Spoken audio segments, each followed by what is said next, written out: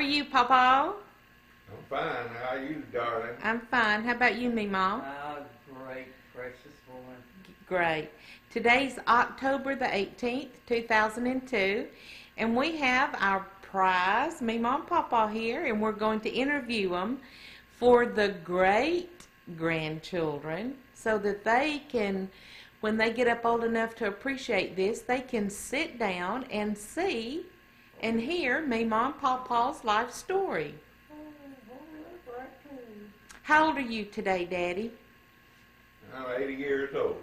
80 years old today. So February, you will be 81. February the 18th. And how old are you, Mother? I am 77. Today's January the 8th, 1925. 1925. Daddy, you were born February the 18th when? 1922. 22. And y'all were married February the 21st, 1944. 1944. So this February will be how many years? Will be 59 years ago. 59 years ago you two married. Wow. And Daddy, what is your full real name?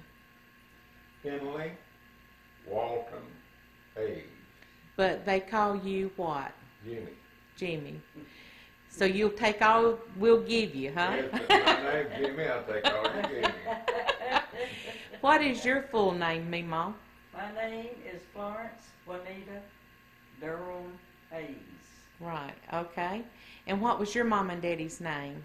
Eddie Mae Coley. Walter Jerome Durham. Mm-hmm. And Daddy, what was your mom and daddy's name? My daddy's name was Henley Grover Hayes. Hmm. And my mother's name was Effie Ella Peak Hayes. Ah, and where were you born at, Daddy? I was born in Old Town, Cedartown, Georgia. Hmm. And where was do you know where your daddy was born?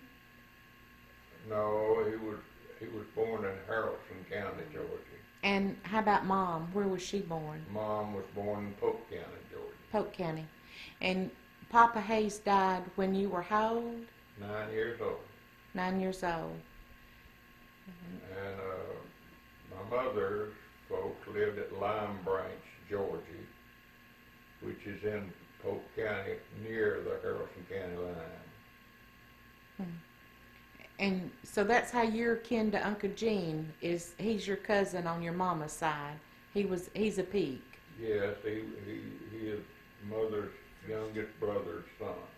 First cousin. Oh, that wasn't Uncle Charlie that died, was it? Was killed by a putwood truck? No, he was an Estes. Oh, Charlie was an Estes. I didn't realize that. See, I thought he was kin to Uncle Gene. Oh. So your mother married Mr. Estes when you were how old? About almost 11 years old. 11 years old. How many brothers and sisters do you have by Papa Hayes? Well, I've got 3 dead and 3 dead and 2 that's living. I got 2 sisters living, Edna and Lillian.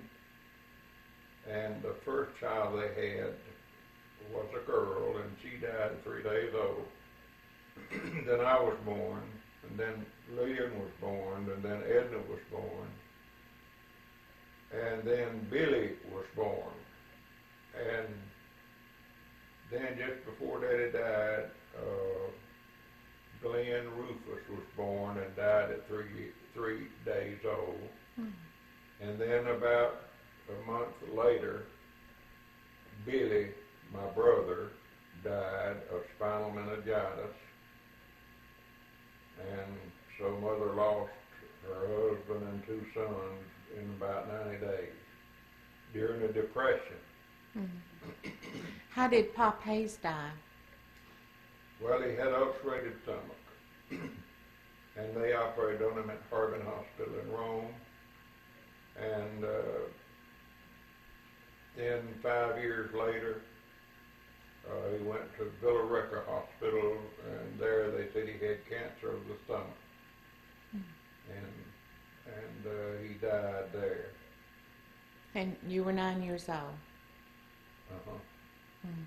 And so then she married Mr. Estes, and She met him after about a year and a half, I guess, and they were married because of it was hard to get food and to manage a household, and mother was inexperienced in that, and I wasn't old enough to help her. Very little I helped her, so I guess that out of fear,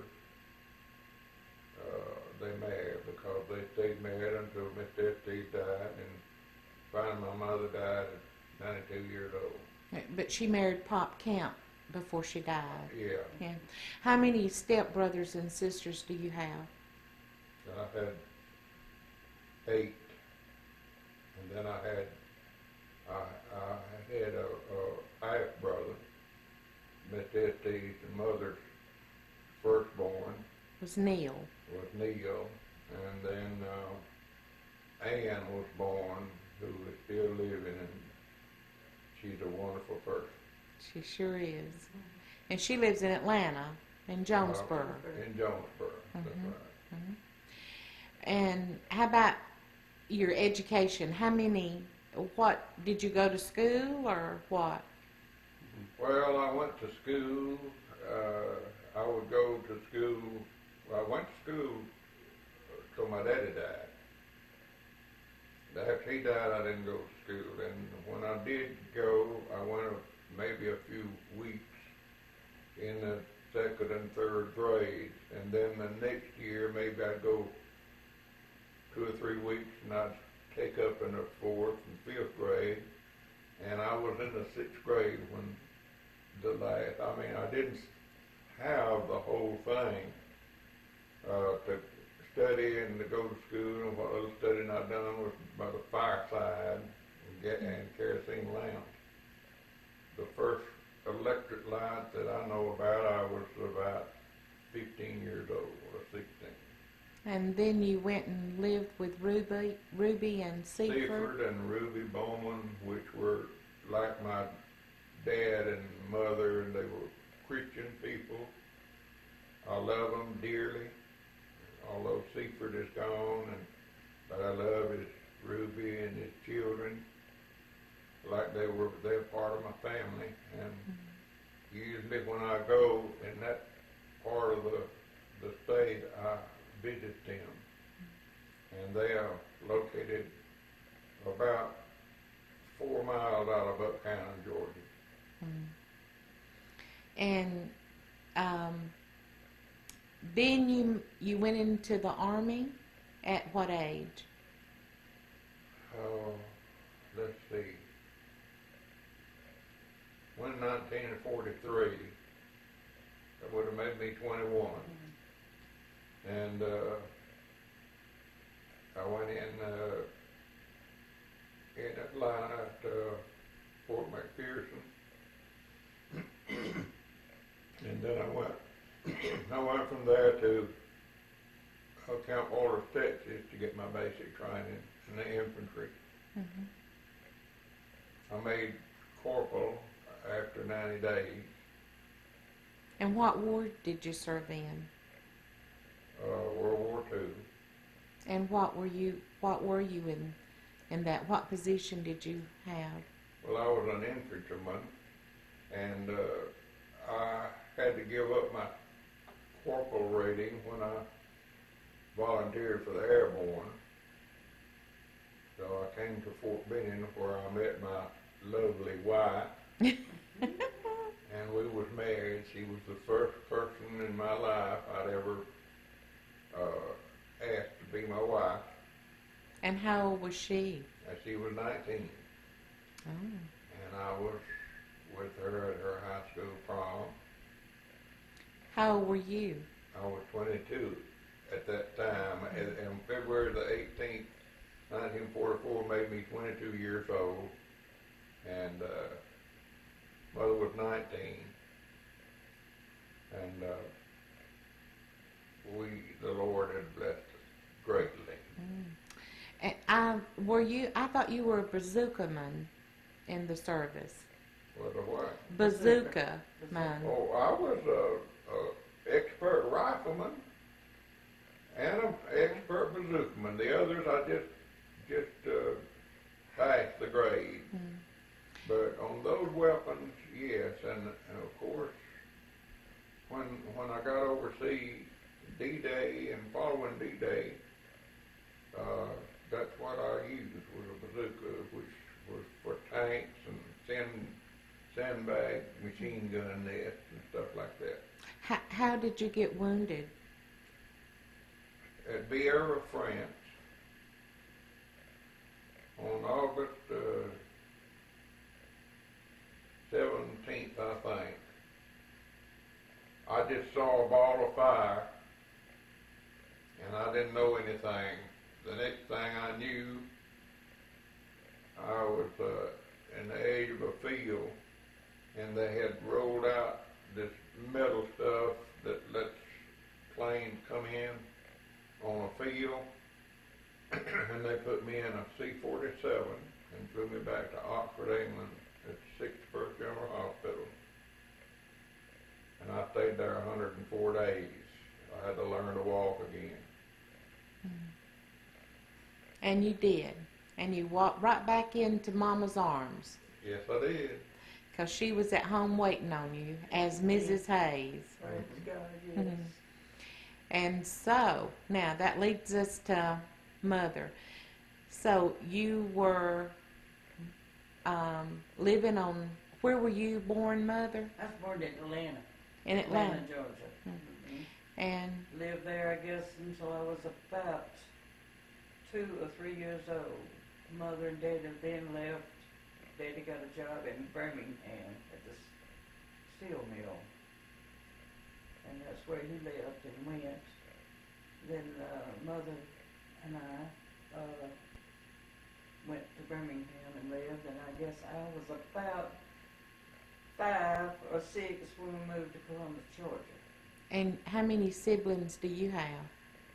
At the present time, I only have one, but the other one is dead, which were twin boys, Eric and Harold. And where were they born? Born in Birmingham, Alabama. Hmm. And so then from Birmingham you moved to Columbus, Georgia? Right. Into 1121 20th Street? 20th Street. And that's where they lived until they died. Mom and Pop died. 36 years that they lived in one house. 36 years. Mm. And they were, how long had they been married when? Mother and Daddy would have been married 76 years. Mm-mm. No. Maybe 67. 67 years. If they had lived until July the 4th. Of, 5th. Yeah, the 5th. Mhm.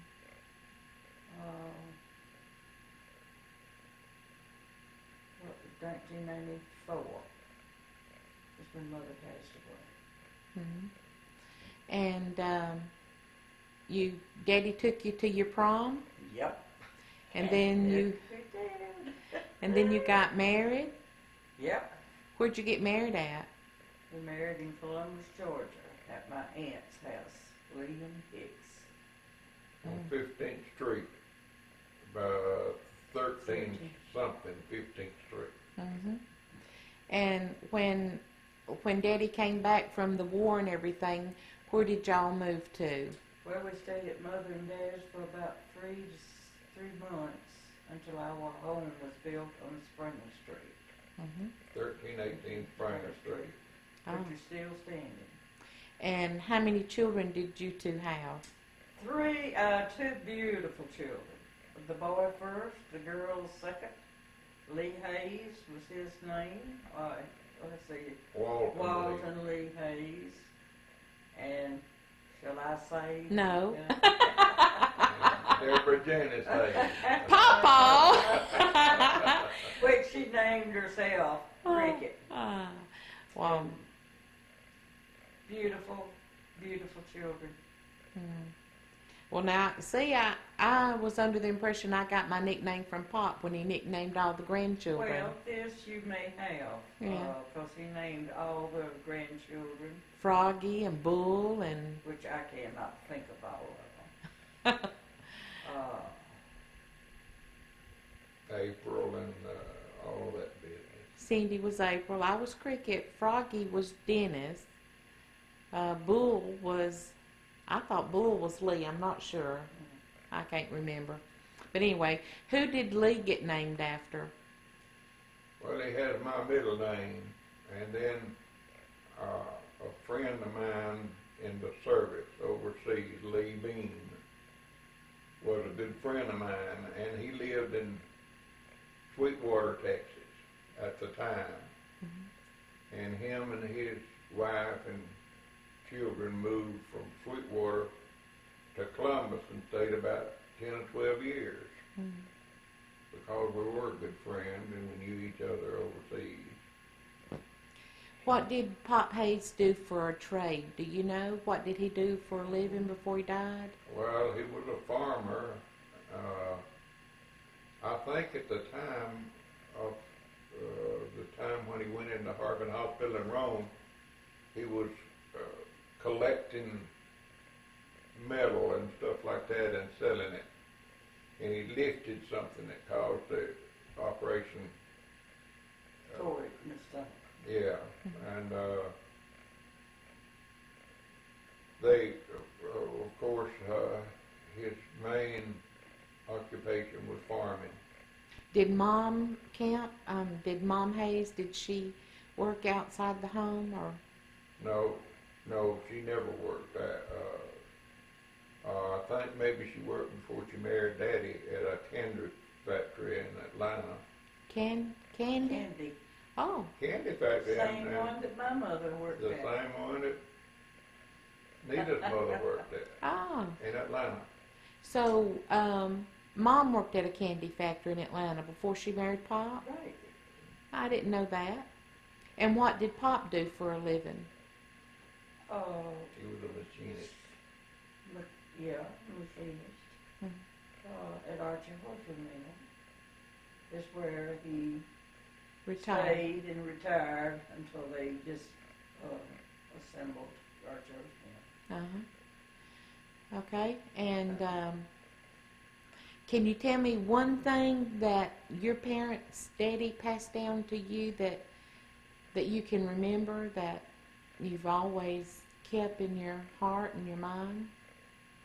Yes, my daddy passed down the Lord's Prayer for one thing, the prayer that, I think the Lord's Prayer is the 17th chapter of John, because that whole chapter he's praying to the Father, but I was taught to pray, now I lay me down to sleep, I pray the Lord my soul to keep.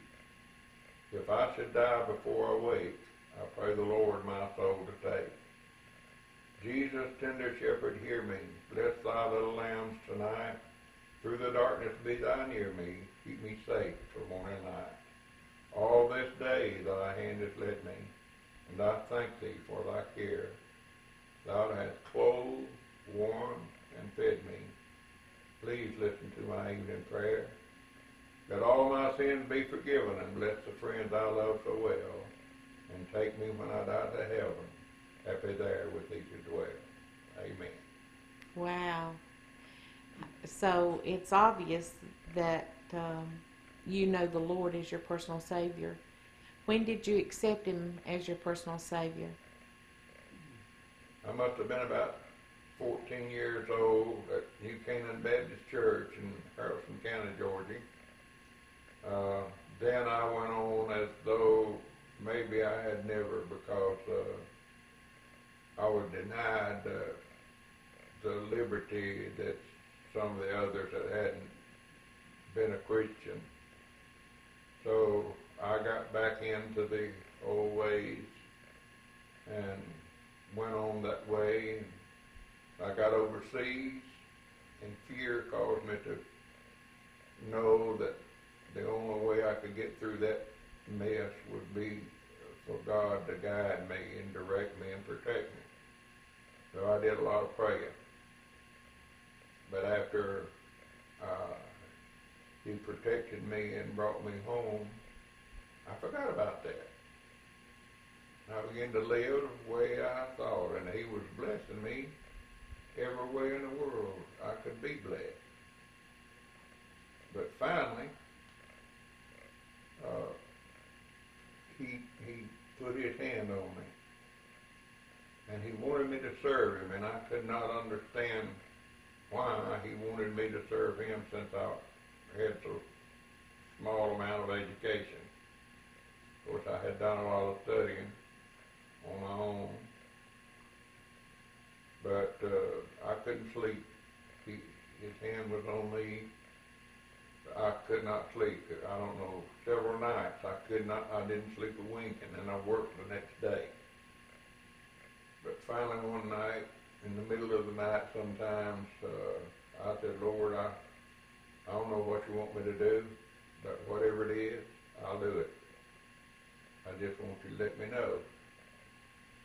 And for some reason, all my sleep and peace come back to me, and I went sound asleep. But from that day on, I started studying His Word, and He gave me insight to a lot of His Word, and He really blessed me, and I became a part-time minister. And we just finally went into full-time ministry. And I was the first pastor at Emmanuel Baptist Church in Phoenix City, Alabama. And He blessed that church tremendously. When was you ordained into the ministry? I was ordained as a member of Central Baptist Church in Phoenix City. And the presbytery was gathered from the pastors of the church in that county. When was that? 1953. Do you remember the month or no? No, I don't remember the month, honey. I'm sure the papers are there. At Central Baptist Church in Phoenix City? Yeah. Okay. All right. And how about you, Mother? Have you got something on your mind or your heart that your parents have left down to you that you can recall? Just that they gave me a good childhood. My mother and daddy always got out and played with us as children. We wasn't allowed to go and visit other homes. We had the children at our house for mother and daddy to get out and play with us all. Mm-hmm. I went to Sunday school and church at the Methodist church. I was baptized, as they say, with a little pansy on top of my head, but when I had done that, I didn't know what I was doing. Other than that, all I can say about my Christianity, when I was saved, and I can't remember the date, but it was after Daddy came back from overseas. We went to visit Mom Hayes. Near Jonesboro, Georgia. And she was going to a cottage prayer meeting. And here I am in bobby socks with my hair rolled up. She begged me to go to church to the prayer meeting, Mother, that night. And I kept saying, Mother, I don't want to. I'm not dressed to go. But bless her heart, praise God, she kept insisting that I go with her, which I did. And I thank God that I did, because that's when I was saved. But to tell you the truth, what year, I cannot remember that. So you haven't been baptized since then? This I cannot remember. Daddy can't remember whether I was baptized. Were you baptized, Daddy? Oh, yeah. He was In baptized. fact, I was baptized twice. Were you? I was baptized first in Sam Cochran's fish pond, and next time in the baptistry at Central Baptist Church. I think Mother was baptized then, if I'm not mistaken. May have not have been the same day or night, but it was in the same group. Well, we can baptize you out here in the lake, Memaw. That's fine. That's fine. And when we But come I home, thought I was baptized in the Red Sea. well, you went swimming in it, I didn't you? did do that, but I don't think that I was baptized. But I went under it, yeah. You did. Well, if you had one piece of advice or something you'd like to leave as your heritage down to your children and your grandchildren, your great-grandchildren, what would it be? Well, in the scripture, the Holy Sabbath day was a type of the Lord Jesus. Before God gave Moses the order of that 7 days, seventh day, he created heaven and earth in 6 days, and he worked. Unless we think we can work our way into heaven, he rested on the 7th day, and he commanded all of Israel to rest. They were not to do any work at all. Now, after the Lord Jesus was crucified on the cross, we are to rest from our own works. We are to let God do any works that we do through us. We are not to do anything on our own. We are to give our bodies a living sacrifice to the Holy Spirit of God and let him do the work. We are not to do anything. No, we think we're to get ourselves to heaven. And that's what I would tell my children and my grandchildren and my great-grandchildren. If I and my life has meant anything to them, to, in their prayers, to seek the mind of the Holy Spirit, that they'll find it to be true, to cease from their self and let the Lord suggest and impress their mind to whatever he wants them to do. Okay. Well, there's one thing about it. They'd be raised in a Christian home. All three of them. Mackenzie, Keegan, and Ricky Lee. All of them has so far been raised as Christians. And I know without a doubt in my mind that they will be saved. They are saved. And I can truthfully say that little Keegan, after his grandmother told me I praised the Lord in Saudi Arabia by lifting his little hands, and as sick as he is, that's when his Memaw gave up her filthy cigarettes. May the 5th. Well, praise the Lord. And I've already told that child the story, and I pray that he will remember it. Well, we'll see to it that he remembers it, Memaw. But you're going to be around to I to know tell him. that I had many of my children and my grandchildren praying for me, for my cigarettes. And I just thank God so much for each and every one of them that loved me enough to pray for me, to give them up. Well, he has blessed us financially, that we own a home that's paid for. But those are not the important blessings. The important blessings is that he blessed us with 2 Christian children. That both of them have accepted the Lord as a personal Savior and has passed on to their children. And their children has passed on to their children.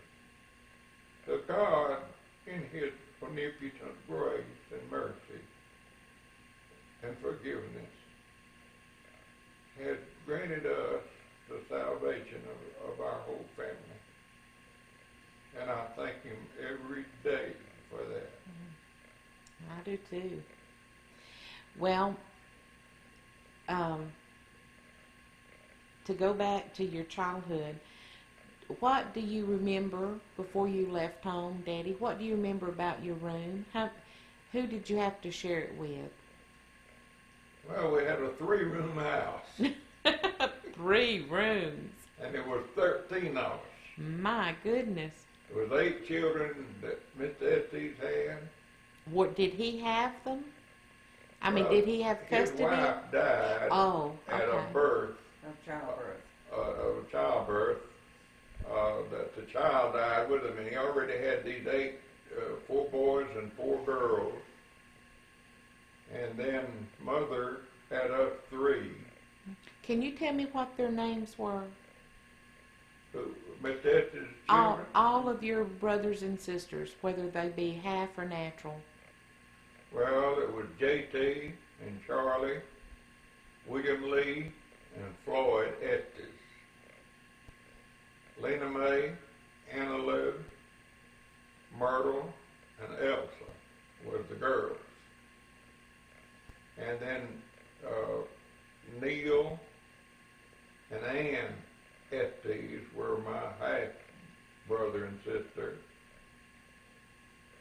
And of course, my sisters are Lillian Hayes and Edna Hayes before they married.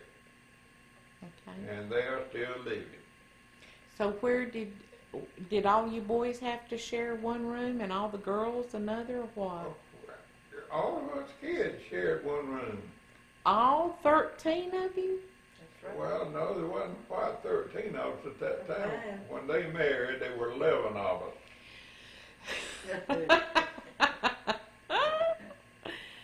My goodness. Well, people can't believe to this day that I walked a half a mile or more, and pulled a crosscut saw with a grown man, Mr. Hobson Garner, for 40 cents a day in my dinner. We cut saw logs for a little sawmill that could saw probably 3,000 foot of lumber a day. What was your favorite toy? Did you have a toy or no? Red wagon. I cannot remember a toy. Red wagon. Huh? Your red wagon and your little rider. Oh, that was before my daddy died. Yes, I do remember that I had a little red wagon. I could not go anywhere without my sister Lillian. I had to pull her around in the wagon. So it really didn't mean all that much because of that. And your rifle. So did you have a favorite game? Did y'all play games back then, or no time for No. games? No, I remember trying to dig a tunnel in a bank. You know how a boy is. He's going to make him a cave so he can crawl in. I guess I inherited that from the cavemen. To get away from all them brothers and sisters, I Yeah. guess. Yeah. How about you, Memaw? I had a wonderful childhood life, sweetheart. I enjoyed volleyball. I really did. We had a big field next door to the house in Birmingham. And that's where Daddy and Mother put our net up, and we played volleyball. Hide and go seek. Can you remember your room, your bedroom, or anything? Oh, yes. Yes, I had a room by myself. And the 2 boys had their rooms by themselves. I sure do. And it was during the Depression, and every child in the neighborhood was getting I remember as if it was yesterday that they was all getting a bicycle for Christmas. And Daddy had asked me, what did I want? And I, of course, said a bicycle. And he said, well, honey, I don't know whether Santa Claus will be able to bring you that bicycle this year. And I was heartbroken. I had a dog named Beauty, solid white. She's just like almost a human. And that Christmas morning, they all tried to get me to get up because my daddy had gone out. Where he got it, I do not know. But he got me a bicycle, painted it up, put new wheels on it, had me a bell on it. It was just as nice as if it was a brand new one. But I didn't want to get up that Christmas morning, because I know I didn't have a bicycle. But old Beauty, she finally got me out of the bed. And when I walked in there and under that Christmas tree, there stood my bicycle that my mother and daddy had for me. I guess that was the best Christmas gifts that I can ever think of that I got and received. And I kept the bicycle until we moved to Columbus. And my brothers happened to be outside of riding theirs on 12th Avenue, which my daddy told them not to ride out there. And he was coming home walking from Archie Mill where he worked. Well, we all got rid of our bicycles. So I didn't have no bicycles no more. For their own safety. That's right. So, did Mom and Pop ever own a car? Yes. My daddy had a Model T Ford when they first married. He had told me different places that they went. Took them almost all day to get where they were going. And then before Daddy passed away, well, he bought, what kind of a car was it? He bought a Buick. Buick. And he went and got a extra everything. Hose, belts, everything else he had in that car. And now that's just, his mind was because he had to keep up all of the machinery stuff at Archie's Mill. That was his job. Maintenance superintendent was what he was at Archie's Mill. He stayed there 30 years. But one morning he left to go to work in the car, and he had a blackout. And that's when it sat in the driveway, and I think he sold it to L.C. Hicks. He got rid of it. And then he never got another Never one. had another one. He walked everywhere they went. Even to the show, the Royal Theater, which is tore down now. So all your kids walked with him. I walked to school from 20th Street to Jordan High School. 38th Street. About 8 blocks. Wow. And how about you, Daddy? Did Pop Hayes have a car? No. Had a horse and buggy, didn't he? No, he didn't even have a horse He and didn't have buggy those? that I can remember. I suppose he had those. Where? It seems to me that he did have a car. Just, before I got old enough to remember. But he was a very patient person, a loving person. Santa Claus brought me a little old single shot 22 rifle before I was 9 years old, and I would go hunting with him. And he would he'd show me the squirrels and let me shoot at the squirrel. If I missed him, he would shoot it with his gun. But I loved my daddy very, very much.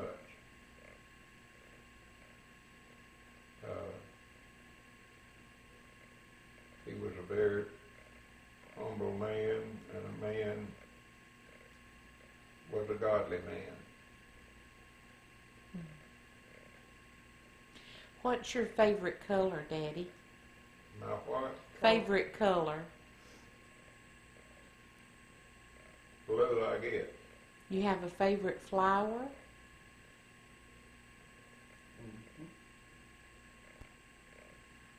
I caught him with one. A gardenia. Ah, we'll have to hear that story. What's your favorite color, Mama? My favorite color is green. Green? Mm-hmm. Oh. And what's your favorite flower? I would have to say a rose. What color? Any color. Any color? Any color. But I prefer red. Mm-hmm. So, what was it about Mama that made you propose to her? She's the best looking woman in Columbus, Georgia.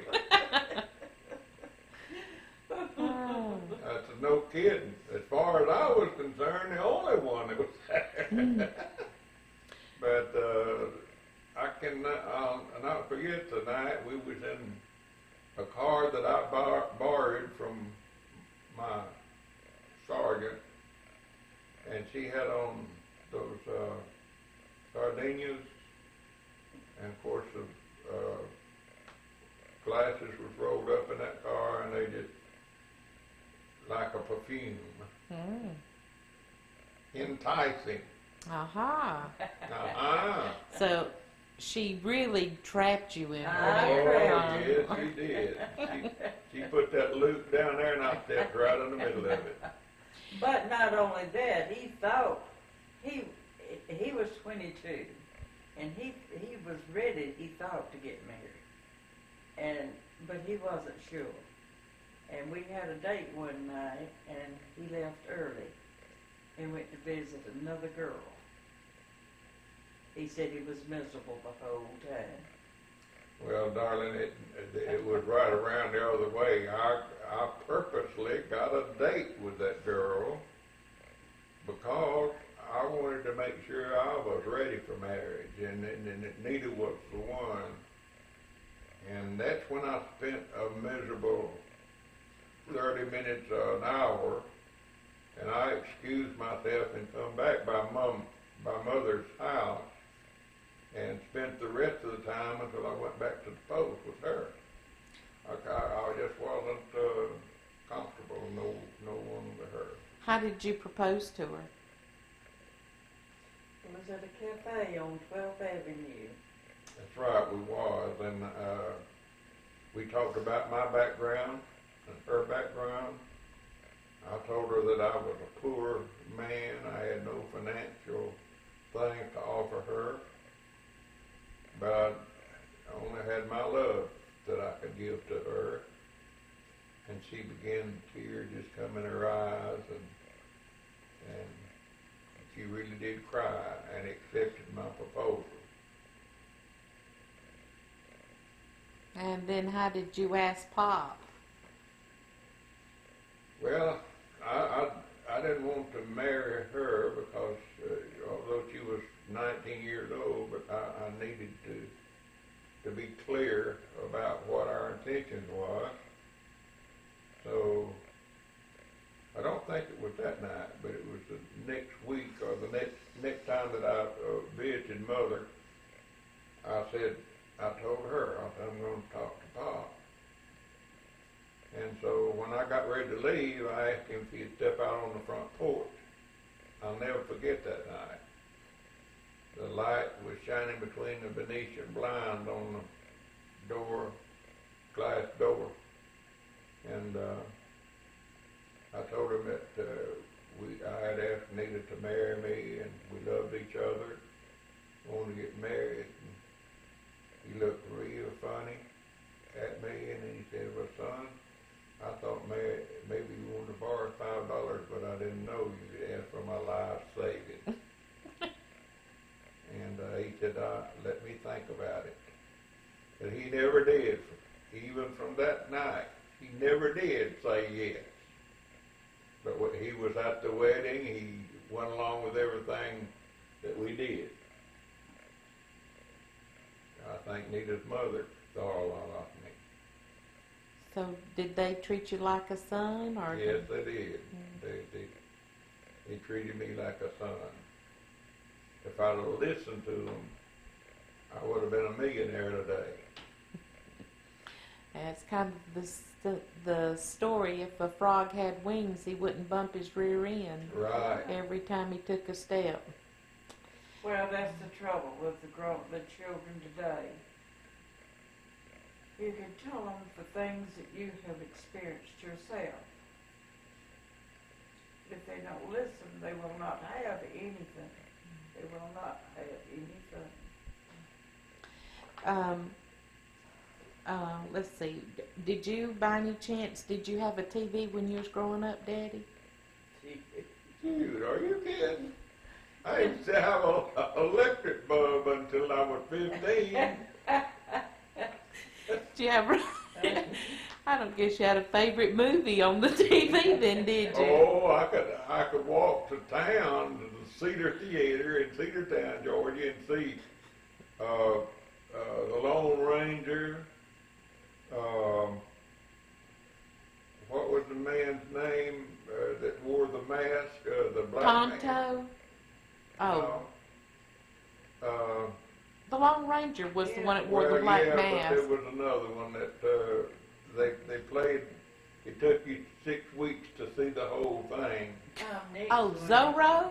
Zorro, that's the one. Bob Steele, Oh. Luke Gibson, and those.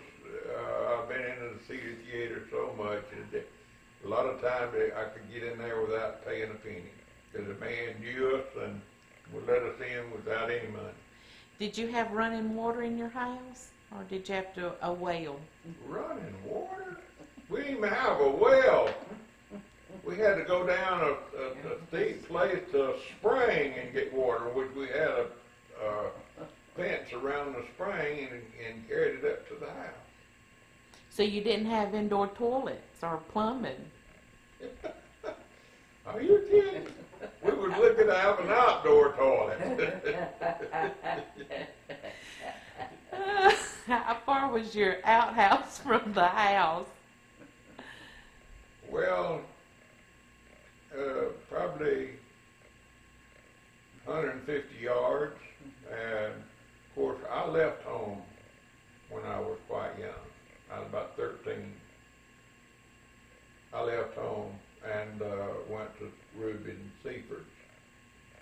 And there the outhouses were, 50 or 60 yards away. We did have a well there on the porch. And I was treated like one of the family. So you had a bedroom in their house? Oh yeah, I had a bedroom to myself. I'll never forget, I had to work. We started a dairy farm, and I was getting up at 3:30 in the morning and going to bed by 9 or 10 o'clock at night. I got to where every time I stopped, I'd go to sleep. So one morning, Seaford come in to wake me up, and we had the windows up, and my bed was right next to the window so I could get the cool air, and it was raining right into my face. And that's when we had the electric light now. We'd had it about 5 or 6 months, I guess, and they turned the light on and got the light and said, "Come here, Ruby," and the rain was raining right in my face, and I was just sleeping up a breeze. And how old were you then? I was 15, I guess, or 16. How about you, Mother? Did you have a favorite movie or a favorite program or? No, darling. Every Saturday I was at the Royal Theater. I watched all pictures, especially like Daddy said, we had series. You watched so much one week and you had to be in suspense of the next week in order to get back to see what had happened. So you're the reason soap operas have taken place. Right. I guess so, darling. But Memaw don't watch them.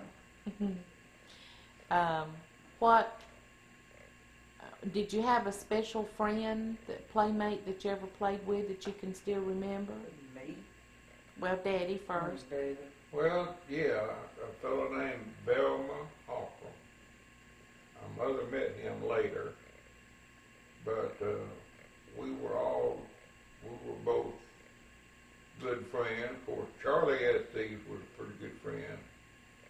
JT, we called him Grandpa because his ways were different from ours. We were daring and we did a lot of things that he wouldn't do. He had more sense than we did. But Velma Holcomb, I guess, was as close a friend as I had in the neighborhood. Was he older or younger? He is the middle one, wasn't he? I think Velma was, Charlie was the older one, but Velma Holcomb was about my same age. Yeah. Charlie? Charlie Estes. Charlie Estes, he was... Your stepbrother? Yeah. Yeah. Yeah, he was killed by a truck that ran over him. A pulpwood truck. No, his own pickup truck. That was Uncle Alvin, His daddy. That was that was my favorite, Gene's daddy. It was my favorite uncle that Buckwood truck run. That was Mom Camp's Brother. brother. Mom Hayes' brother. Mm-hmm. And Charlie was your cousin or your half-brother? Stepbrother? My stepbrother. Stepbrother. He's the one that blowed part of his hand off with a shotgun? He's the one that another man blowed part of his hand off. Oh! He was pushing it up to keep him from shooting him. Oh, wow. He was bad to fight. He enjoyed fighting. Well, that's not good. Well, what about you, Mother? Did you have a favorite friend or? Yes, I had one that lived right across the street from me, Elizabeth Alma. And Leela Tramble. She and I went to school together. It was in the same class. I was more or less her interpreter. She talked so fast nobody could understand her. So I had to repeat everything she said.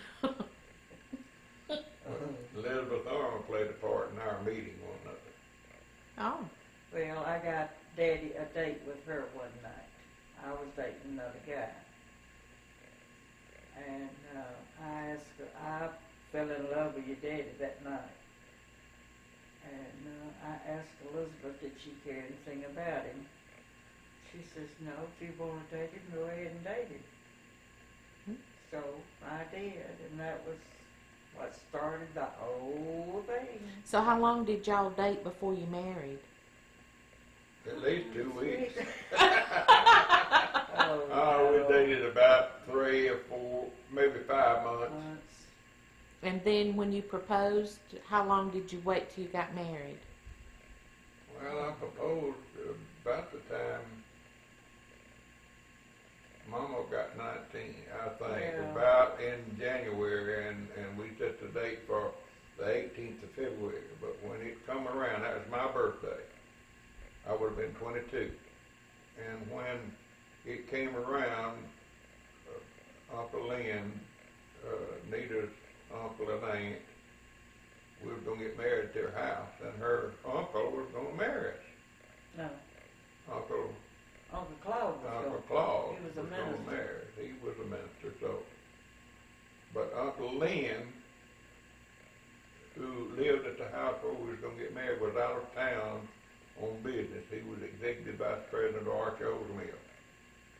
And he was out of town on business in Washington, D.C. And he come back, and he was back on the 22nd.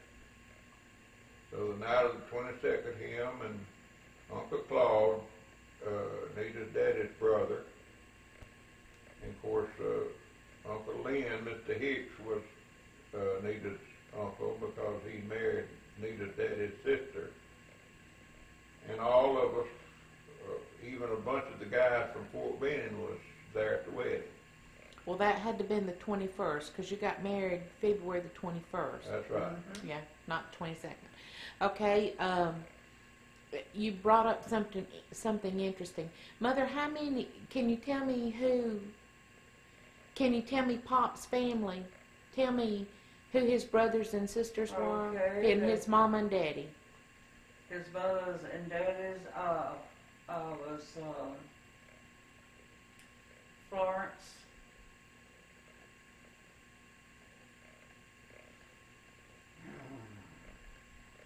All I knew is Florence. That was his mother. Allen. She was an Allen. And before she married Papa Durham.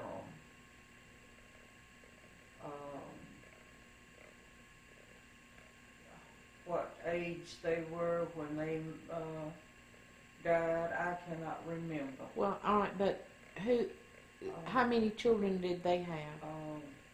What was Papa Durham's name? George Marion Durham.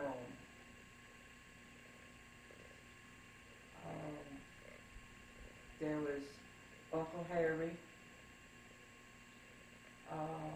Uncle Claude, Aunt Lydia, and my daddy, Walton Jerome Durham. Big Mama had, I think, 2 children that was dead. So y'all called her Big Mama? Big Mama. My mother's mother, we call Granny. And how many children? Tell me their names. Granny and Papa Coley. Granny was a thrift. Ida, Sarah, Sally, Lou, Isa, Thrift, Coley. She was named after all of her grandmothers. Papa Coley's name was Jimmy.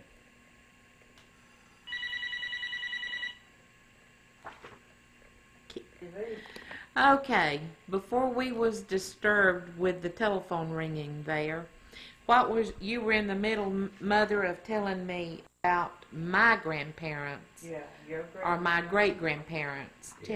Tell me who, Mom Coley? Yeah. Granny Coley, rather. Granny Coley, and Uncle, and Papa Coley's name was Jimmy. And they had, Uncle Lonzy, they had Aunt Jetty, they had Uncle Jess, and my mother. If they had any more children, I don't know. Was Mom the oldest or youngest or No, middle? Or there was Uncle Lonzy, like I said, I gave them to you as they came. Oh, as they came. Yeah. Okay. All this, you do have a record that your granddaddy, my daddy, kept, and it's at the house. If you want to, like I said, it's yours. Get it, make a copy of it. You'll know where they're buried, their ages, how they died. Uncle Jess was a diabetic. He had both legs amputated. That's Mom's brother. Brother. And are any of them still living? Nope. All of them dead. All my daddy's people are dead. Aunt Judy had one child. Bovie Jenkins was her name. She had 2 children. It was Jack Bennett and Judy Ruth Brown. Both of them are still living. They're your cousins? Yeah. On your mama's side? On my mother's side. Okay. And Aunt Leon on your daddy's side, Pop's sister, Aunt Leon. Marion is the only child she's got living. She only had 2. Elsie was the oldest, and Marion Hicks was their name. Hicks. They live in Americus, Georgia. Yes. Now Marion was named after her daddy. After Aunt Papa Durham. After Marion.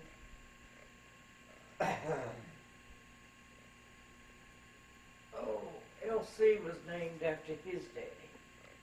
Okay.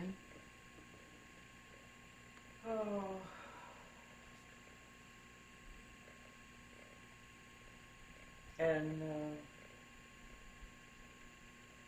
Aunt Leah was 91, I believe, when she died. I didn't know Uncle Claude was a preacher. Yes, he was. Non-denominational preacher. I always thought he was a banker. Fireman. A fireman. And then when he retired from the fire department, he went and worked at the bank. Oh, He put out the fire at that, what was that hotel? Oh, the wine The car. Wine Car Hotel in Atlanta. He was a fireman there. hmm. All right, tell me about my great-grandparents on your side, Daddy. Well, I never saw, I never saw my grandfather Hayes. He died about the time I was born. But my grandmother Hayes was living, and she was a Mize before she married. And my daddy's name was Barry Hayes. My grandfather's name, was Barry Hayes, and he was a descendant from Rutherford Hayes, the President of the United States. Wow. And I don't know, I guess I was born in a bad time because it was hard to even have food to eat. You either had to raise it because there was just no money in circulation. And Granddaddy Hayes was, as far as I know, my daddy said that he was a godly man. But my grandmother Hayes was a very high-tempered person. I understand that her mother was a part of a Cherokee Indian. So I don't know where the name Mize come from. There were quite a few Mizes in Harrison County that I know of and grew up around. Where's Harrison County? Harrison County is Bremen, Georgia. Buchanan, Georgia is the county seat. Tallapoosa is in Harrison County. Bremen is in Harrison County. Tom Murphy's Speaker of the House, the longest, he's got a record how long he's been the Speaker of the House of Georgia, is from Harrison County, Bremen, Georgia. All right, what about Mom Hayes? What was her, you said she was a Peak. What about her parents? Her parents, I knew my granddaddy, Pete. He died when he was 72 years old. Him and grandmother had broke up housekeeping, and grandmother Pete was a Boyd before she married my granddaddy Pete. And I know that she fell and broke her hip when she was about 72 or 3. Never had a doctor to set it or anything. She hopped on that leg from then till she was 94 when she died. Wow. And one of the sweetest persons you'd ever want to meet. And how many brothers and sisters did Mom Hayes have? Well, she had Uncle Ed, Uncle Joel, Uncle Jim Peak, and Uncle Albie Peak. Those were her brothers. And there was Annie Peak, who married Barrett, that lived in College Park. And there was May, who lived in Polk County, out from Cedartown. She died of cancer. And then there was mother. So there was 4 boys and 3 girls, I believe, in that family. And mother was the youngest.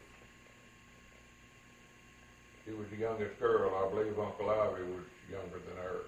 Do you know how old she was when she got married to Pop Hayes? Papa Hayes? No, I don't, honey. I really don't. What did you call your grandparents? What did you call them? I call them Grandpa Grandpa and Grandma. and Grandma. Oh. And what did you call yours, Mother? Granny Coley, Papa Coley, Big Mama, and Papa Durham. Do any of your children look like any of your grandparents or your parents? Yeah, Lee, I think, took after the Allens, which was Big Mama. Daddy was a lot like the Allens. You remind me a lot of Big Mama. How about temperament-wise, personality-wise? Big Mama had a temper. She was Irish. I've seen her mad. I've seen her so mad she foam at the mouth. Wow. So she was Irish? Yeah. Do you know of any of our descendants that might have come over on the Mayflower? Or? No, baby, No? no. I personally don't, but like I said, your granddaddy has taken a record, and he has formed that family tree book, which is at the house. What about you, Daddy? Where are our descendants from? There were 3 brothers that come over. According to the family tree, they were from England. According to the information I can get, there was a German that was Hayes, H-A-Z-E, and he married one of the royal families of England, and that's where the H-A-Y-E-S comes from. Then the 2 brothers, 3 brothers that were descendants from that couple, I don't know how many generations down, they came to America. And I don't know that it was on the Mayflower, but I do know it was in the early times that they fought in the Civil War. And Rutherford Hayes was a descendant. The brother that went to Ohio is a direct descendant.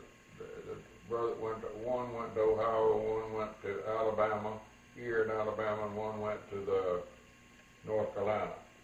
And the Ohio and North Carolina brothers are where I come from, down through that strand. So I don't know about the Hayeses in Alabama. There are quite a few of them around Dothan and down in there. But there's not a whole lot of Hayeses anywhere that I know of. Well, if there are, they don't spell it all like we do. Well, there's the one reporter that's on ABC News, she spells her name exactly the way I do. But so the name was changed? I mean, the spelling of the name was changed? Yeah, in German, H-A-Z-E, they use Z's where the English uses Y's. So we're your German descent?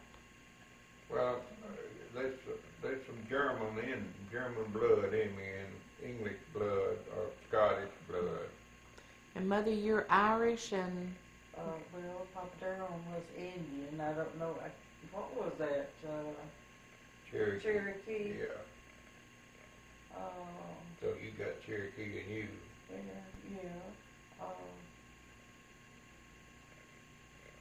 But I would say that I have a lot of Indian in me.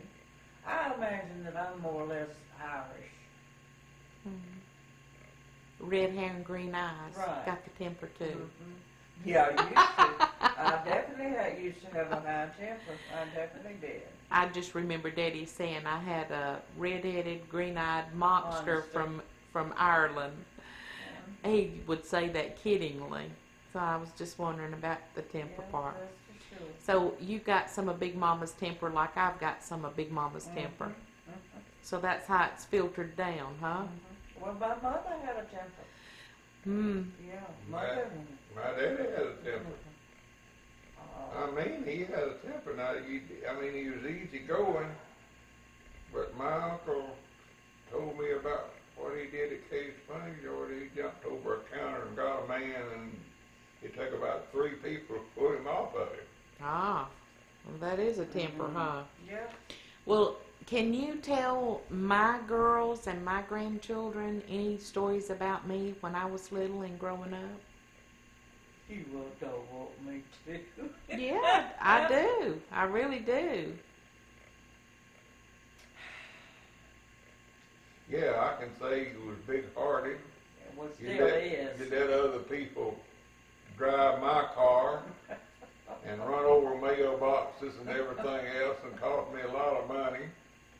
But you was a sweet child. I loved you with all my heart because you had ways, even with your temper. You still had ways of right and wrong, and you knew them very well. And you was an outspoken person, where Lee was not. He is a person that can get angry without saying anything, and you are not. You're more like your daddy. If you get angry, you let it go through that tongue that James said was like a rudder of a ship. And But still, the sweetest thing that ever walked on this earth. The sweetest. Wow. Never Well, did give us any trouble. and what I appreciated about you was that if you got in trouble, you'd always say, "Daddy, can I see you?" And we'd go to your room, and you would tell me how it happened and all about it. I can remember the last time I whipped you. I can never forget that. It always hurt me to whip you or Lee, but you sort of persisted into the situation until you would make me whip you. At that particular time, I sent you out to a switch. I sent you to the bathroom and told you to stay till I got in there because I didn't want to whip you when I was angry. And I would whip you a little bit, and then I would talk to you, and you'd say, "Yeah, but Daddy, you whipped me, and you did this." And I said, "Honey, I don't want to whip you. Why do I have to whip you?" "Well, I won't do it no more. I done told you that." And I said, "I know you did, but you told me that's the last time I whipped you. You wouldn't do it no more. You went, turned around and did it." But anyway, that was the last time, but you wasn't. I could always know that if you got in trouble, I didn't worry about you too much because of that. Amen. Now Lee, he never confided in me the way you did. You seemed to have a sense that if you got in trouble, I'd always forgive you and try to steer you right. You still do. And this is a wonderful relationship. And I don't see how the whippings hurt me. No, I don't think so. We didn't abuse you. We corrected you right. Well, your daddy did, I'll have to say. Mother never did whip you until she got mad. And that was the wrong time to do any correcting. Well, how was I in driving? Well, your daddy taught you how to drive. You loved to travel with him. Oh yeah, you would travel with me, and I would let you drive, and I would correct you every time you do something wrong, and you turned out to be, I think, a very safe driver. Oh, thank you for that. Can you remember anything about school? How was I in school? Well, of course, there's one thing that impressed my mind was when I thought you was mistreated. Somebody made you monitor the school bus or something, and then because you tried to correct somebody that was trying to fight, I guess, or something, they threatened to put you off that school bus, and when I found out about it, I was so angry that I called the school, and I told them if that man ever put you off that bus, he'd have to answer to me. And I was apologized to because of that. And the people at the school realized they didn't do my children. They didn't mess around with my children. You can leave, but you don't my wife and children. Do you know anything about how old I was when I was saved? When you were saved? Mm-hmm.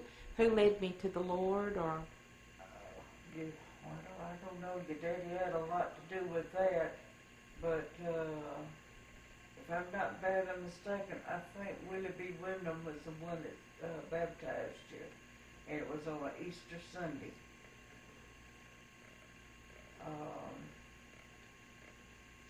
I think that you was about, I want to say around 12 or 13. The best that Mother can remember. How old was I when I was allowed to start dating? 16. Uh, 13. 16. I had 13 on my brain when I was talking to you about when you were saved. No, you was not allowed to date till you were 16 years old. And was there any boyfriends that I had that you didn't like? Yeah! There was. Quite a few! Was there any that you liked? We wore out the carpet with you. Was there any that you liked? Oh, you bet your bottom dollar. You married him. That's the man we couldn't ask for any better for you. And my mother still says that she's the one that got you two together, but bless her heart. No. Do you know that story? Sure, I know that story. What was it? You was in the hospital having your tonsils taken out, and Ricky was there visiting you, and Mom was there, and he was going to take her out to eat. And she seems to think that that's when she talked to Daddy, and You mean my husband? your husband, into marrying you. He had to be talked into it, huh? Just like she was the one that took and said that Jimmy, your daddy, was the one for me. And did Ricky come to you, Daddy, and ask you for my hand in marriage? I believe he did.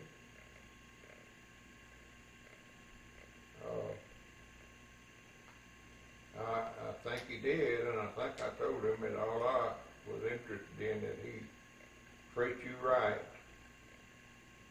and don't beat on you, because I didn't think that a man should beat on a male should beat on a female. God's word was impressed my heart and mind. Ever since that he's called me, I went astray. But then in my heart, his word has always been there. And I know that he does me. And when Ricky talked about y'all getting married, my main concern was I didn't care about finances or any of that stuff. I just wanted everything to be humane in your home. When I was a little girl, where did we live? Where we didn't live would be easier to explain. Well,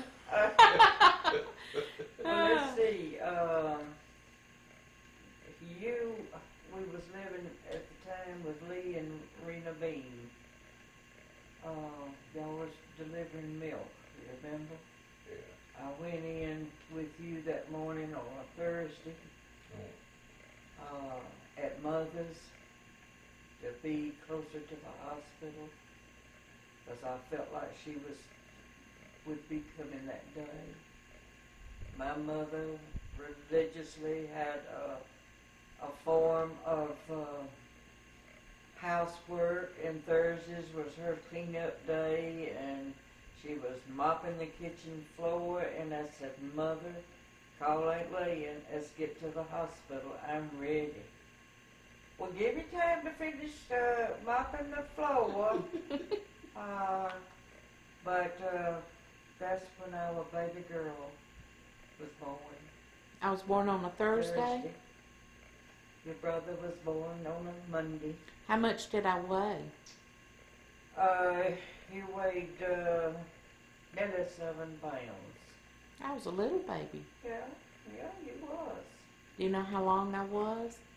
Or did they do that back then? Oh, yeah, they did, and it's in the baby book for him, but Mother can't remember all of that. You still have my baby book? I have your baby book.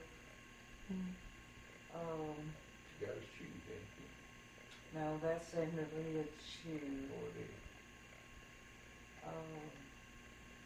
I never was. I lost all of her baby pictures up there next to that florist shop that we lived at. We kept all of my stuff in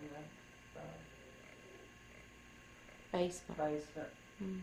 That was Lyndon's Florist Yeah, Linden Florist is the florist that we live next door to. in Columbus Yeah. on, what was it was up from the Longhorn Restaurant. There was a park across the street. Oh, that's when we lived the back of the florist, right? No, sir, the florist was on our left. That's right. Yeah. That's where the dog that we love so much, Rebel. Mm-hmm. Rebel, got somebody broke his Jaw. jaws under there, and I had to let y'all make up your mind to put him to sleep or not. But every one of the family loved him very much, even though he was a man's dog. You and Mother couldn't mess with Lee and me in his presence, because he would get between us. Mm.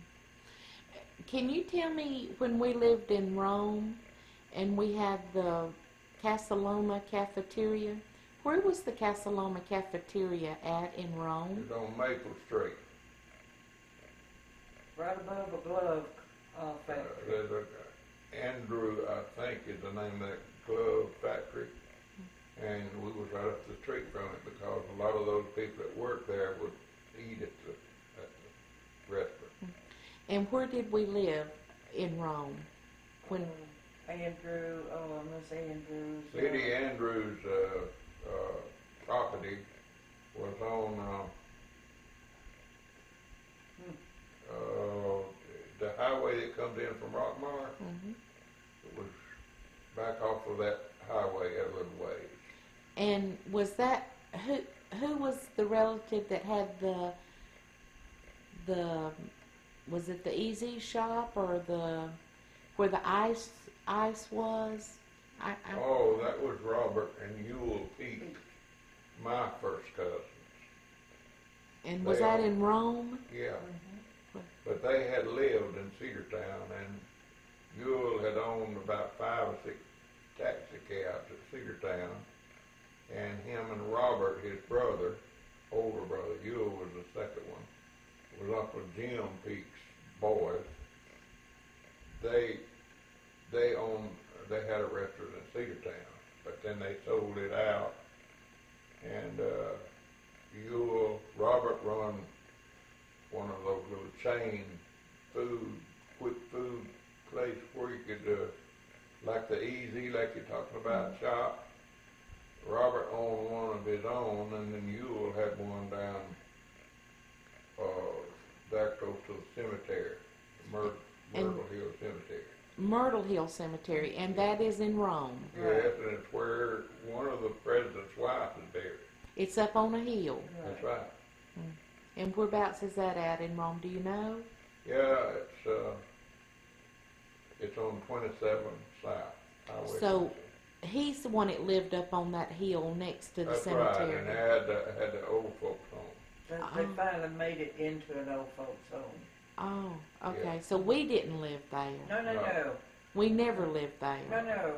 We lived on down that street from them, though, on the corner. Up on a hill, and the cemetery wasn't far. Yeah, the cemetery's about 3 blocks down from us. Whereabouts was that we lived there? I don't know the name of the street, but it was close to Myrtle Hill Cemetery. Close to Myrtle Hill Cemetery. Okay. And whereabouts was it when we lived in Rockmart? We lived on 278. On Highway Route 278. 278, that's right. Going into Rockmart. Coming into Rockmart from Atlanta, yes. We lived on the right-hand side in a 2-story building. Upstairs. Mm-hmm. Is that the only place we lived at in Rockmart? I believe so, yeah. All right. Where did we live at in Cedartown? We never lived in the Never city. lived in Cedartown. Well, where did we live at in the little country? I thought that was in Cedartown. No, there's No, I was in Tallapoosa. Harrison County, right out of Tallapoosa. So that's where we lived. Yeah, one of the little old county roads. It was, That's when your daddy went into farming. yeah. That's when we had the buckboard and the mews. Right. All right. Let's see. When you were preaching, you preached in, was it Mayo, Florida, or Daytown, or Perry? I preached in Day and Mayo, Florida. Airline Baptist Church in Mayo. Day, Florida was Brewer Lake Baptist Church, or the only church was in Day, Florida, and a Baptist church. And but I preached first at the Riverside Baptist Church. In Mayo? Between, what was the name of it? Anyway, it was between the city where we lived. I was running the insurance debit. And, well, what is the name of the city where we lived in the new house? What? It's where you got your scar, or Lee got his scar, whatever. That's where I got mine when I slid down the That's right. ladder in the box. Yeah. That was in Ladiesburg. Daytown, Mayo, No. or Perry. Perry. In Perry. Florida. It's where we had Muddles and Puddles, That's the two right. puppies. That's right. All right, and that's also where the wild boars used to run into the church. Yeah, well, no, that was at Day. That was in Florida. Day, Florida. That's right. Now, which one was it that was the school was close to the Day. school? That Day, that we lived, well, when I quit running an insurance debit and started a full-time ministry again, we moved to Mayo, Airline Baptist Church in Mayo, and they had a pastorium. So we lived in their pastorium, and the strangest thing that I've ever experienced in a calling of pastor to the church, I wasn't seeking a church, there wasn't anything happening. And one Wednesday night after services, Brother Will Windeweedle and two other deacons from Brewer Lake Baptist Church come and knocked on the door, and they come in and said they had had a church business meeting and they had called me. So I wouldn't accept it at that time because I needed to pray and find out the mind of the Lord. But probably about a month after that, or maybe 6 weeks or 2 months after that, we moved to the pastorium at Day, Florida, where the school was right on the edge of the yard, where the hogs, like I said, got into the church building, not in the sanctuary, but in a part of the church. And and that's where I went to work, making chrome for automobiles. You worked Put metal on it, didn't we? for, But that's when they asked your daddy to resign the church because I was on a midnight shift and I was coming in with another woman and two men driving us, back and forth to that plant.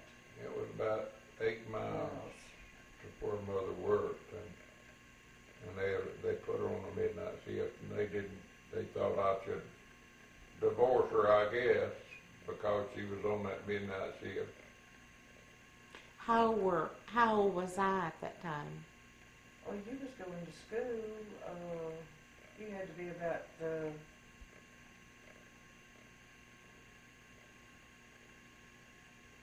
About 8 eight, or 9 years old. That's where you got your bicycles.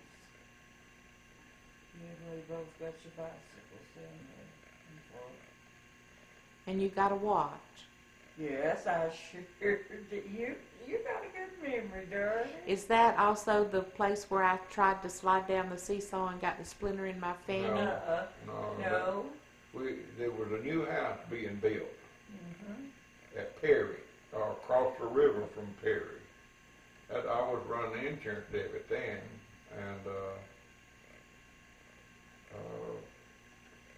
they still was pouring concrete and stuff like that, so I think that's where you got your scar. Y'all was playing out in the yard. Yeah, it was Larry and Dennis and me and Lee. We were out there, and the carpenters had left a ladder, and they put me in a box. And first time my brother ever said "ladies first," and they put me in the box and shoved me down the ladder like a roller coaster, and I went through the slats in it, and a nail got me. But I'm talking about the time that I tried to slide down the seesaw and got that long splinter in my rear end, and y'all had to dig the splinter out of my bottom. That was in day. That was in day at the school ground? Oh. And you had in Phoenix City at Emmanuel Baptist Church, you fell. That's okay. I'm gonna let it ring. Go ahead. You fell off of the chair, and you was 2 years old that Sunday. Had 2 stitches taken in his tongue. Yeah, 2 years old and 2 stitches. So we remember that very well. In fact, you were so active, you was getting in trouble all the time. Daddy said, I'll take her on to the hospital, you go on to church. I said, no, I'm going with my baby. He says, no, you're going to go to church. I'm going to take her. So that's what happened. But it just so happened the week before that, you had gotten into the closet where I had rolled up your baby mattress and got into the decon rat poison. It was the week after that, No. because that's why she was spitting that it's burning their tongue. Yeah, that's true. You're right. And when Daddy come in, I told him what had happened. He said, and you haven't got her to the hospital yet? I said, well, I didn't think she had swallowed it, because she kept spitting. He said, I don't care. Get me that box, and I'm taking her to the hospital. So that's what he did. He took you to the hospital. I knew that rat poison. That was, Dries up your blood. yeah, and But I was worried about it, but You had I not don't think he swallowed any of it. No, that's what the doctor said, even though he washed your mouth out good and checked your blood. Well, can you tell me how I've got why this scar is on my neck? Yeah. We was at the time we was at Mother's and Daddy's, living there with them. And your neck had swollen up that morning, and it looked like you had the mumps. And that's what Mother kept saying. She said, that child's got the mumps. So I took you to the doctor. He said, no, she don't have no mumps. It's a gland that has swollen. So he inserted, he said, don't think it's ripe enough, but I'm going to go ahead and insert a needle in there to draw the mucus out. and it wasn't ripe enough. But he said if we don't do it, and if it burst on the inside of her head, she will not live. And it just so happened where he inserted that needle, and you would leave us playing on the floor, and you somehow bucked your little old neck on his knee, and it bursted. And all of that stuff came out of your neck, and that's what left that scar there. How old was I?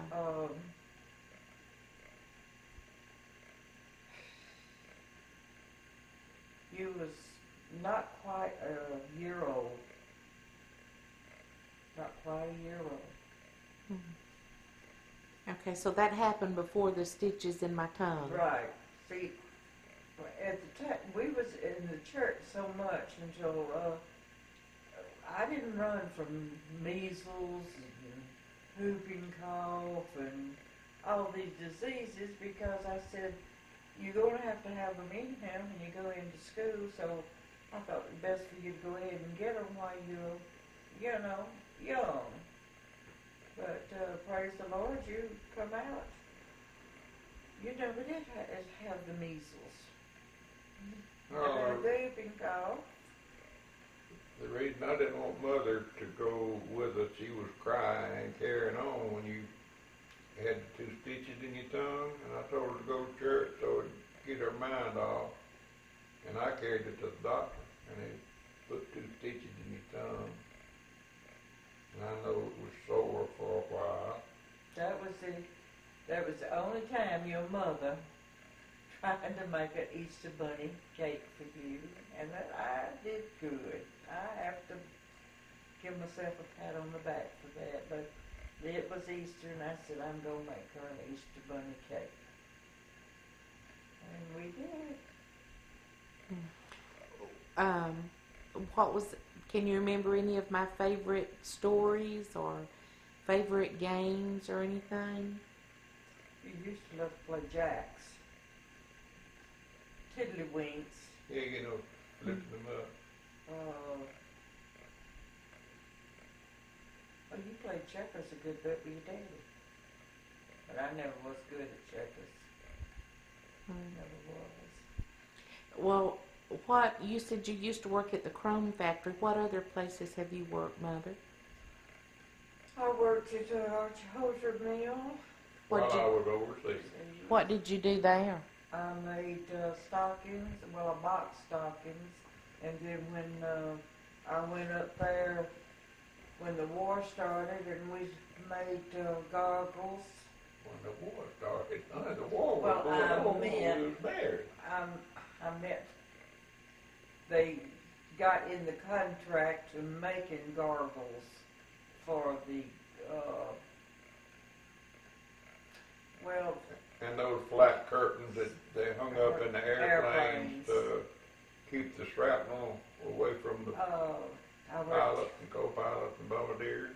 I worked Peggy-Hales, dress, selling clothes. I worked at Davison's 10 years, selling ready to wear. How long did you work in the beauty shop? About a year. And that was in Columbus? Yeah. Did you ever get your beauty license? Like 4 months. And who was it you worked for there? Jean Lejeune and Harlan.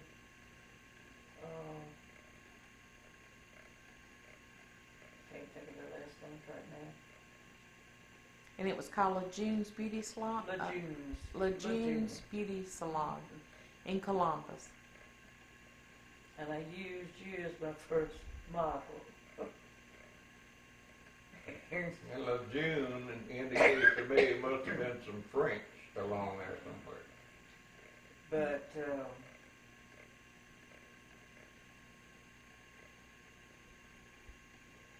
I gave you the permit. Bless your heart, you did go to school. Looked like a French poodle. Yes, you did, my darling. I remember that. And also in Columbus, we used to live on 17th Street, upstairs over Morgan's Plumbing Company. 17th Street and 10th Avenue. On the corner. Yeah, you was always hanging up for your brother when you got in the fights. Yeah, I thought you was gonna run all the boys off of the whole block one time. Can you tell me any time that I had surgery before I was ever married, or Oh, sure. in the hospital or anything? Well, your first surgery, you had your gallstones taken out. And I believe you was about 13 then. Yeah. We lived on Clover Lane Avenue. I think I was 12 years old. 12, I knew it was 12. We lived on 13. Clover Lane. Yeah, Right. because I didn't like it because you was so young, it was already cutting on them. Dr. Durham operated on you. And, Okay. Durham. Was it Durden or was it, It was Dr. Durden. it was? And, you was also in the room with one of the little ladies that lived on Clover Lane, wasn't it? It was her sister that died. She had cystic fibrosis. Yeah. Lee dated her at one time. And when they called and told me about it, I said, get her in another room, get her out of that room. What was that nurse's name? We called her. Was it Ma or Granny or? It was, her name was Hazel. And she dated Hugh, the blind guy, Hugh Ferris, that Ricky knew. Yeah. That was involved in his church group. Hugh Ferris was the blind piano player, and her name was Hazel. Okay. And she took care of me. It was one of my nurses. Then you had your tonsils taken out. That was when you was dating Ricky. I was 19. And then you had, that's all that I can think of.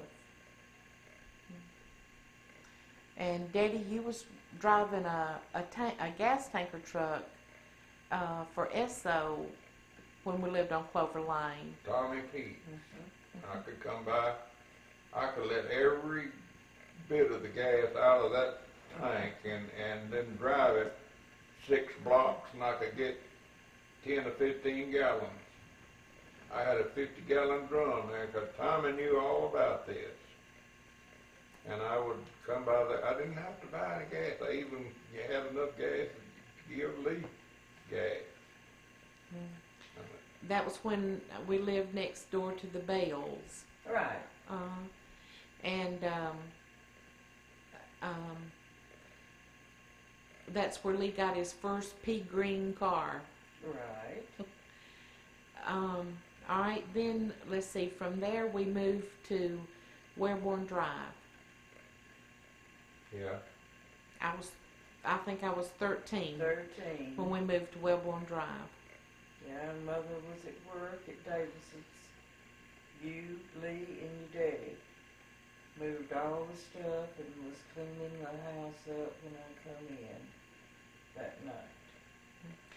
That was really the first house that I can ever recall that we ever bought. It is It the is. first. No, I bought the house the On first time. Springer Street, when Yeah. Lee was born there. Yeah, we bought that house and we had no problem. The payments was only $51 a month. But this couple, Ralph and Mayor Brown, come around and offered me, what, $3,800, I believe it was. Plus just taking up the payments and having it changed over to their name.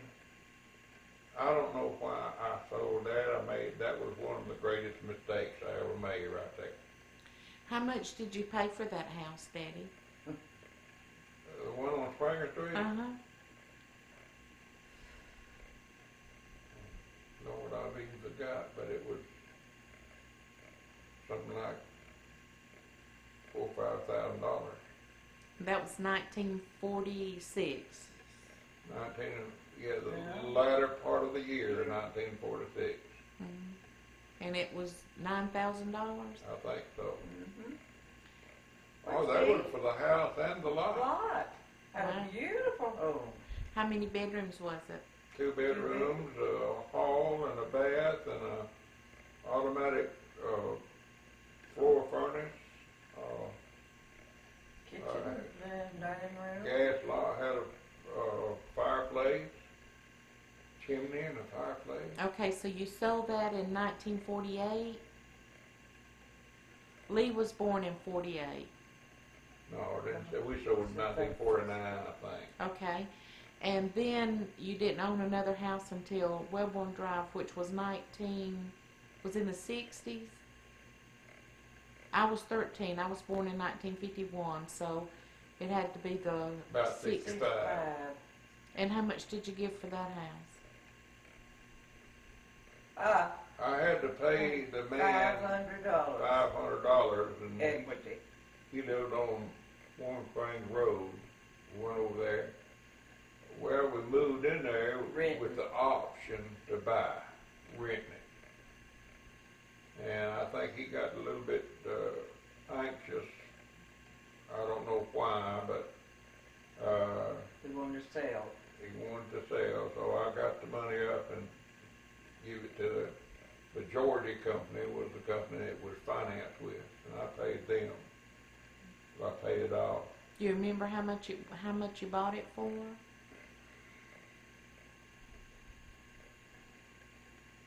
Seemed like it was about $18,000 or $20,000, something like that. Wow, really? It wasn't all that much. I'm surprised it was that expensive.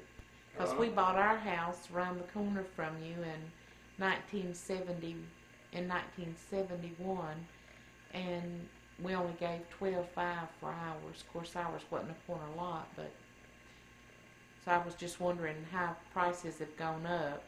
Well, the house we're living in now, we give $65,000 for it. Yeah, but I was just trying for on Wellborn Drive when I was 13, what houses and land was selling for. I think it was $1,800, honey. I'm not sure. Of course, we had a corner lot, like you said, and it was only a 2-bedroom and 1 bath. It was hall. 3 bedrooms. It was 3 Yeah, bedrooms. 3 wasn't it? bedrooms, a bath, and a hall. And a kitchen and a living room Yeah. and a huge yard. And of course, I added No, to it. no quite- price. Yeah, it was a mud hole in the back. Yeah. And the Hesses lived next door to us. And Which she babysitted for you while I worked. really? Yeah. Well, I was 13. I didn't need a babysitter. Oh, no, that was before, honey. She was babysitting for you. Yeah, she babysat Oh, for Sandra. Sandra. Yeah, when I Sandra. worked at Kroger's. Right, right, right. But she had 2 boys, Eric and Fred. Fred and Eric. Yeah. And then my best friend was across the street was Dolores Sanders. Right. And she had 2 brothers, Phil and Eddie, I think. Mm-hmm. And then there was Debbie Dupree that lived up the hill with the red hair that I fixed Ricky up a date with. You remember her? Yeah. And Smith girls. Charlotte and Opal. And there was Barbara Lanier. She's the girl that had the black hair that lived on the other side of the Smith girls. Her Well, was daddy. the Watson girls, wasn't they? She didn't know what it was. I don't know the guess Watson girls. they were No. behind you. And Daddy, you run a tire route for Mr. Ward, didn't you? Mm-hmm. Safety Tire Company. What do you remember what year that was, or how old I was? No, I don't. I just ran the route. In fact, he was having trouble selling his tires. So I took one route and built it into 4, 5 routes. I want to say that I was 18 years old, I was going to say you was in high school. because I went on a tire route with you once. Yeah. And I was dating Ricky at that time, so I was 18 years old. And the coincidence of that, Ricky used to date Mr. Ward's daughter. Is that right? I didn't realize that. I didn't know that. I didn't either. But anyway, so you sold tires for your son-in-law's almost father-in-law. Well, No. And let's see, you had, what was the name of your company that you had when Ricky and I got married? Well, he also sold Excello batteries.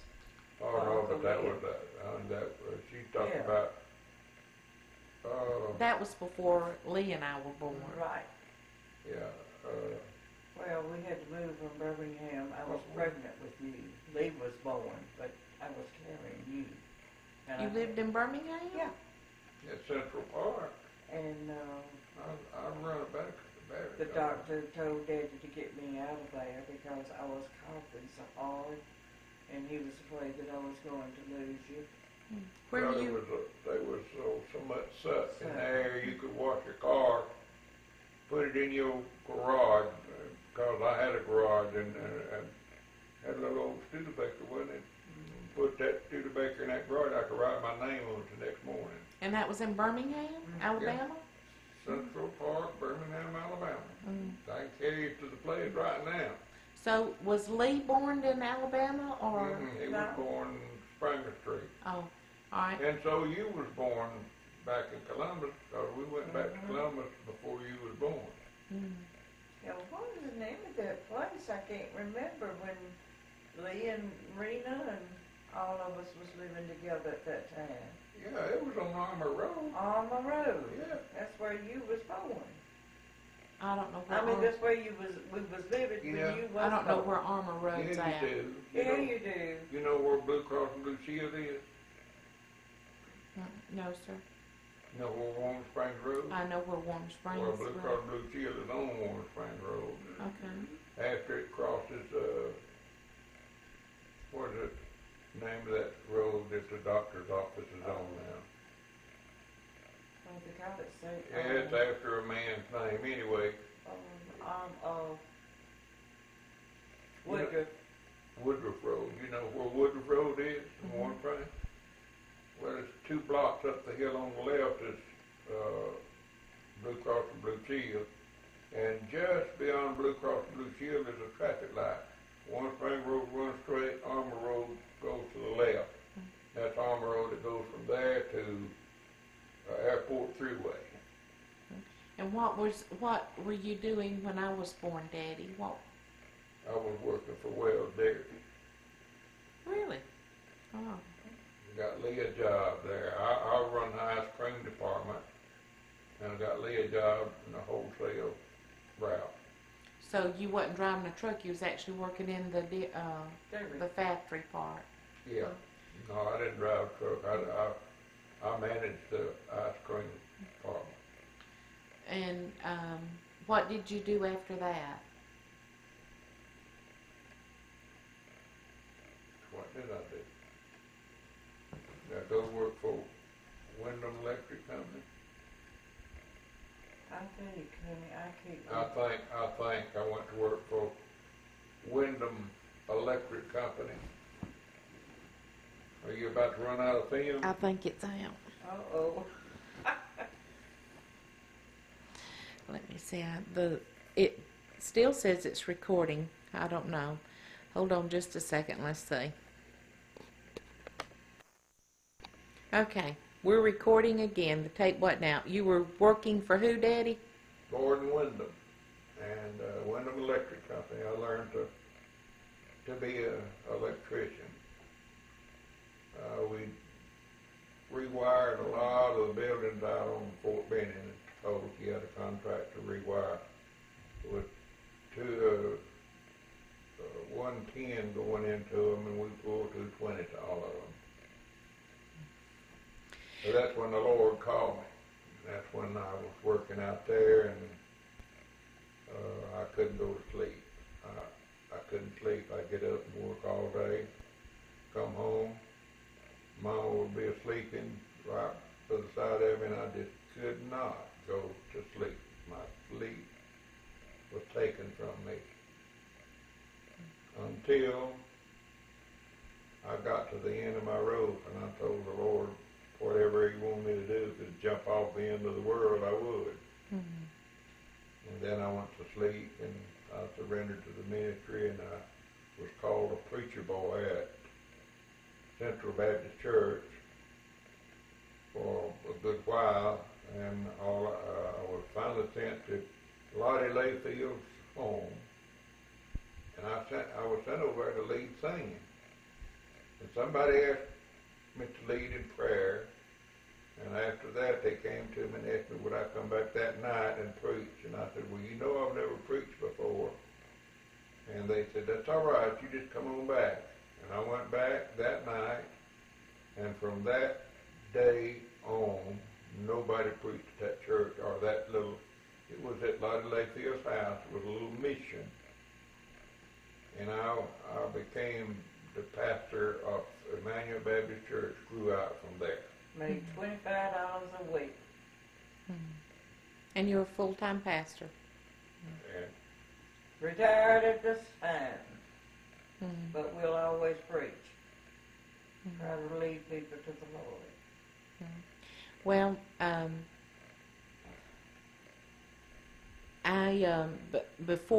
before the tape runs out here and everything, I know that I've asked y'all a whole bunch of questions and everything. This has been fun.